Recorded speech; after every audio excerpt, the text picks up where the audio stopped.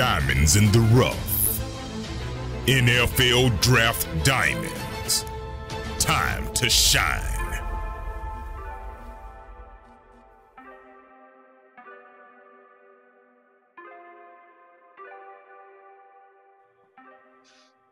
Hi, my name is Jimmy Williams with NFL Draft Diamonds, and today I have with me Carson Wells. He's a linebacker, edge rusher, whatever the heck you want to call him. He's a fantastic football player out of Colorado. So nice to have you on, buddy. Yes, sir. Thank you for having me. So yeah, like I said, a pretty big guy out there. I mean, at least per my notes, I got you at about 6'4", 250 pounds. So I don't know what kind of a player that we have with that, except for one big menacing-looking guy. So talk first about the backdrop of you as an athlete, like where you're from and all that. So hit me with that. So I'm from a little town called Lake Pennsauken, Florida. We didn't even get a red light until I went to college. It's probably like 2,000 people maybe. I went to high school at South Sumter High School. My graduating class was probably like 250. I was a valedictorian actually in high school. So then to go to Colorado, it was Coach Levitt that recruited me. So he was the defensive coordinator at CU in like 2015 and 16. And then so he started recruiting me as a sophomore. And then I took a visit to Colorado and just fell in love with it. He originally started recruiting me because he started the program at South Florida.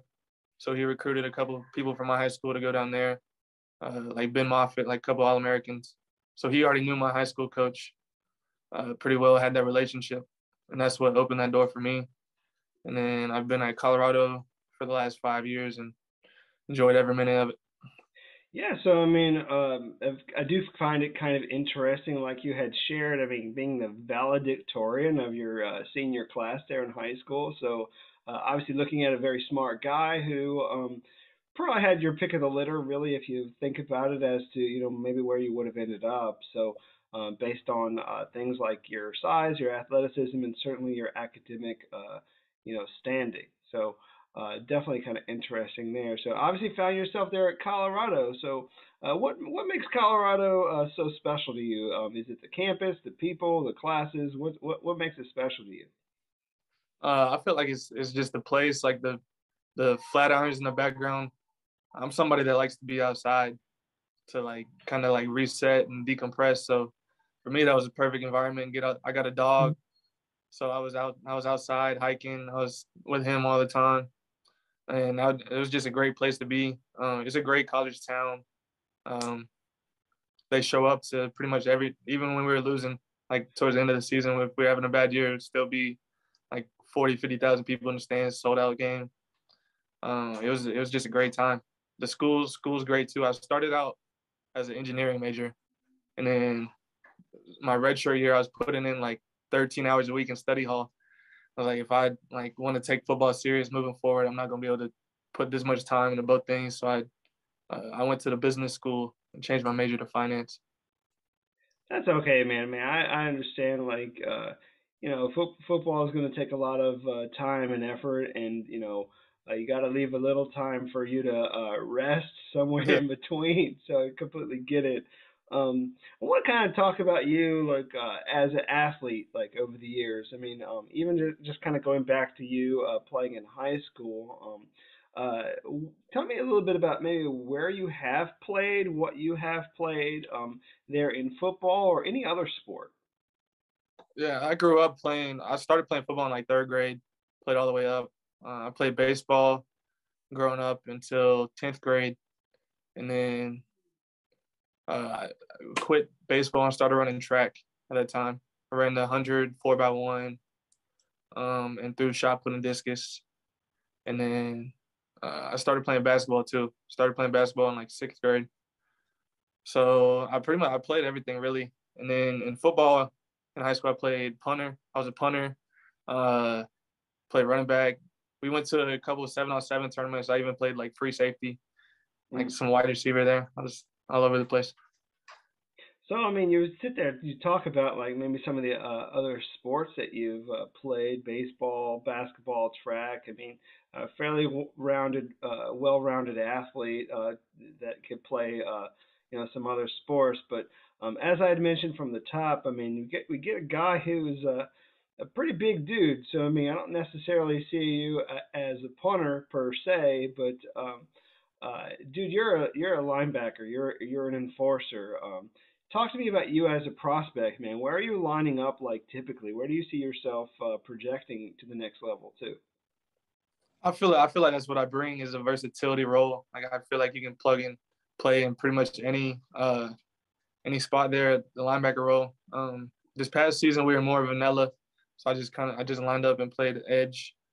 But in 2019 and 2020 we had different defensive coordinators, so we were like more pressure oriented. So I'd be lining up all over the place. I'd line up in like a gap, line up as a off the ball linebacker, line up on the edge.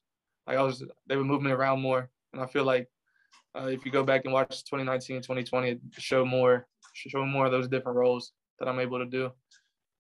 So suffice it to say, at least per my board, I have you as an edge rusher. But really, what I mean by that is, I feel like you're an edge rusher like in a 3-4 scheme. Mm-hmm. At least from my perspective. So I think a lot of teams may want to project you as such. They're on the outside, but like as you had mentioned, I mean, even if I want to move you around a little bit within that 3-4 scheme, maybe even pull you in a little bit as a middle linebacker. I mean, certainly a guy that can, again, like you said, I mean, you're versatile enough to do that. So, kind of nice, I think. So, dude, I have you on my board as a draftable player. As a guy who I feel is gonna hear his name called at some point. On this draft. I mean, draft is rapidly approaching, man. So, what do you? How does it feel to have that sort of? I don't know. To be in really just your situation as a person who's more than likely going to get your name called. Oh man, it's been since our season ended early. We didn't go to a bowl game, so I came home. We played Utah on the Friday after Thanksgiving, and then I drove my truck home from Colorado. Got home like December 3rd, and then I mean since then just been training. I was training for the combine. I didn't get a combine invite, and then just had to go to pro day and just show what I could do to people that still weren't believing in me. There were some scouts at pro day that thought I was gonna run like a 4.8, 4.85, and then I ran like a mid 4.5. So I mean, that right there, I feel like opened a lot of doors for me, because like you said, like my body type role just fits into like a 3-4 role, but running a 4.5, like I can cover tight ends going down the field and just be able to stay with them. So I feel like that opened up another door to like the 4-3 world. It was like a cover guy, because that's at the East West game.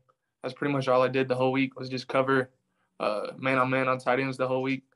I feel like that was just something that I didn't really do much at Colorado of, and that was a great way to kind of show that to NFL teams and scouts. Gotcha. So you mentioned a whole bunch of stuff there that I was going to ask you questions on. So I mean, like you had mentioned, I mean, probably one of the biggest snubs for the combine. Like I really didn't understand like why they didn't give you the opportunity to come out there. To me, like that was just I don't know. It's just kind of silly, I think. But I mean, like you said, I mean, you were able to go out there and prove to people at your pro day that, yeah, man, like they missed out. They missed out on a darn good player that could have really shined at the combine. So, but let's back up a little bit. I mean, obviously, like after everything was done for you this season, you end up getting that invite out to the East West Shrine Bowl. So, any other thing about that event that you want to share? I mean, how was like your time there? Interacting with either the players or even some of the scouts there that you had interviews with. Oh man, it was a great week. I went out there, made some good friends with players that I played against, like whether in the Pac-12, like just finally get to like sit down and just like have dinner with them or something, and just talk about like what you thought about playing against each other. And then where I was training in Miami, like 6 of us went out there. So I was already out there with a bunch of guys I knew. I was out there with Nate Landon Nate Lamon, my other teammate, the other linebacker on our team. So it was a fun week getting to know them and just messing around with them. And coaches too, got to meet a lot of coaches, learn a bunch of stuff from them, meet with a bunch of scouts and just kind of show what I could bring to the table for their team. I feel like I'm a smart guy, and like once you sit down and put me on the board and like talk to me, I can really show that. And then it was the Shriners, like being around the children too, like just kind of put that into like perspective how like blessed we really are to be in that situation. So where were you training at, as you were, I guess, preparing for this whole draft process? Like, you said you were down in Florida somewheres? Yeah, I was at Bomberitos in Fort Lauderdale. Cool. So obviously they trained you up. They got you prepped to really go out there and shine at your pro day, like you had mentioned, 4.56. Which is really a stellar number, man. Like when I think about a guy of your size, about 6'4", 250 pounds. I mean, running a 4.56. I mean, dude, you beat out people that are really much smaller than you who would be expected to run as such. I mean, a guy 250 running that. I mean, dude, there are guys that are 200 pounds and less that weren't able to do that. So, talk about your pro day overall.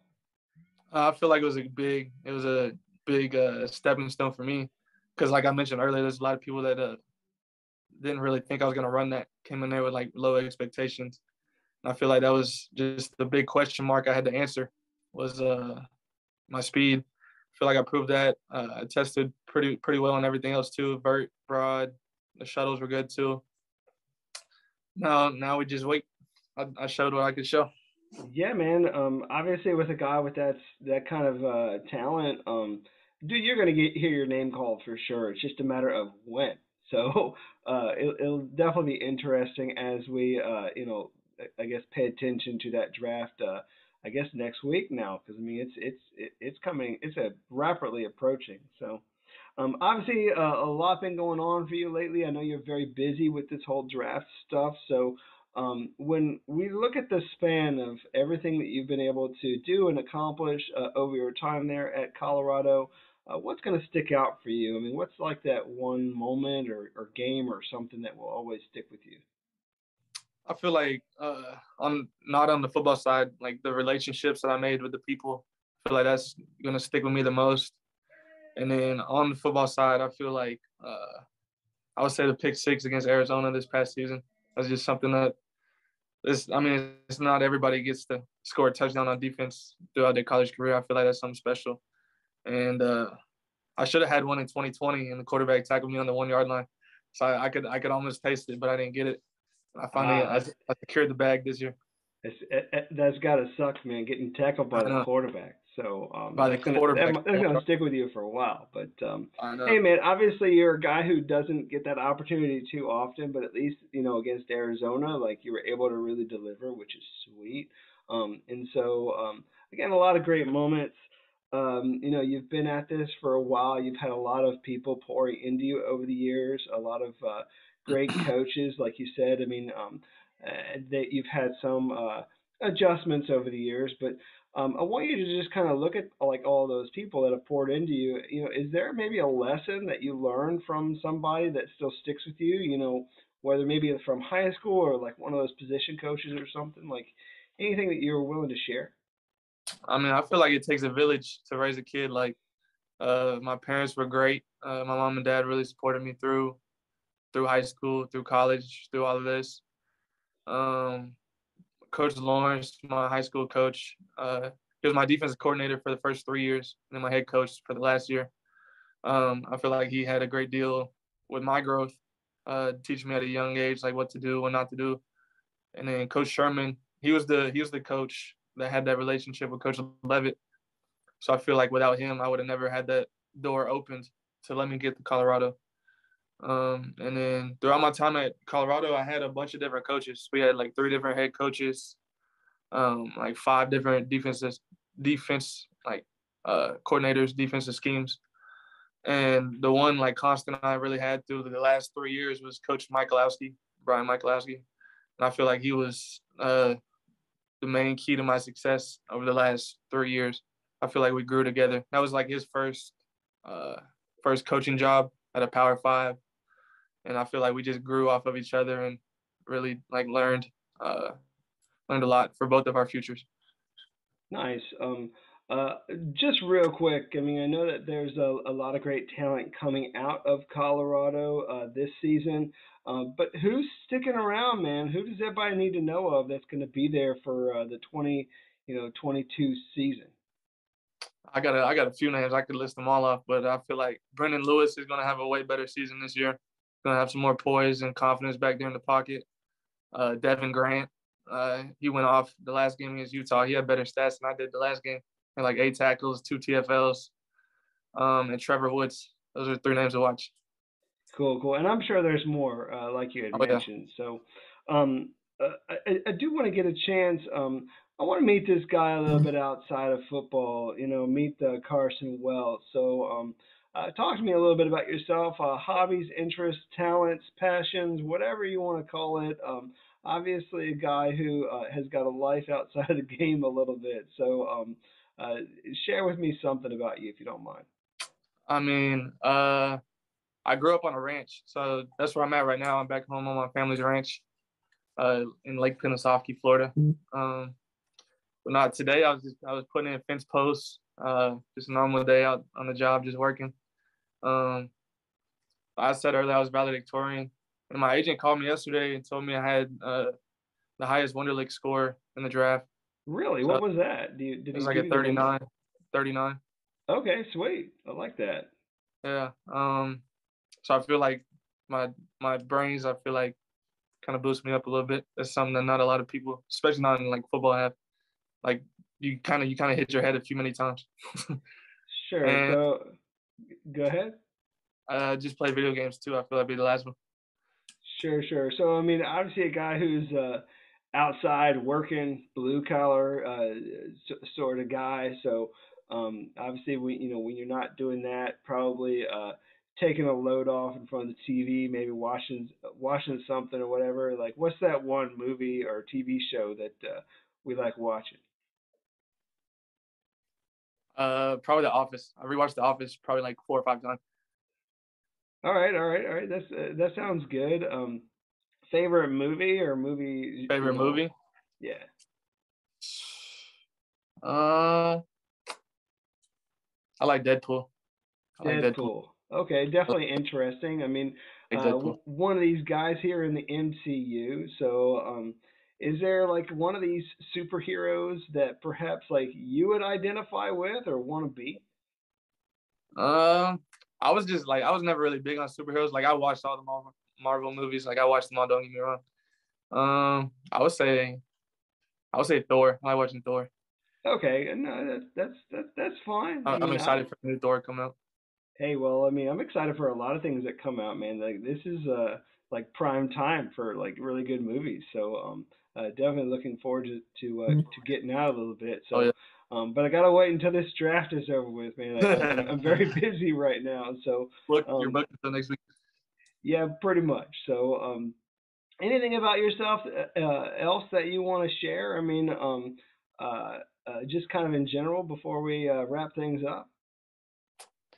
Um, uh, Hold on. Let me grab my little dog. I got a little corgi too. I feel that's my little friend. That's my best friend.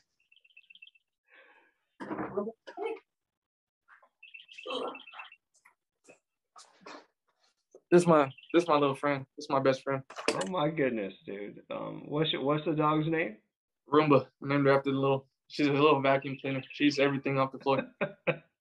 Nice. So we all need a little Roomba for sure. So love the love to bring the dog in the mix there. So I appreciate that. So hey, as we wrap things up, I mean, like I had mentioned, I know that there's got to be some scouts that are very interested in you, maybe want to draft you. So I want you to hit them with your pitch, man. Tell them why they need to take a chance on you, draft you, and bring you a part of their franchise. So go ahead and hit them with your pitch.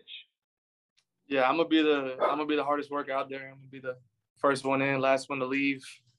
I feel like my versatility, like we touched on earlier, You can play me anywhere, play on special teams, all 4 special teams, and just come in and compete from day one. I mean, that's what I am at the end of the day, competitor.